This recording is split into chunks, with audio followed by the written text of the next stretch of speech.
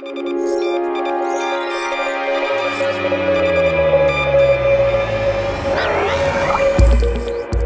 marrow contains many different types of cells, several of which have specialized roles in the blood.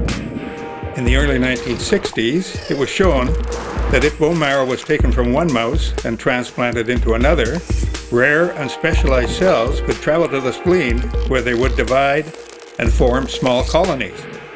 These colonies contained a mixture of different blood cell types. Incredibly, when these colonies were removed and retransplanted, these rare cells formed new colonies in the spleen of a second mouse. These experiments revealed two defining properties of a stem cell. First, a stem cell must be able to self-renew. That is, it must be able to divide and give rise to more cells like itself. Second, it must be able to differentiate. In other words, it must be able to divide and give rise to specialized cells. Since these early experiments, many different types of stem cells have been discovered, and this general definition applies to all of them.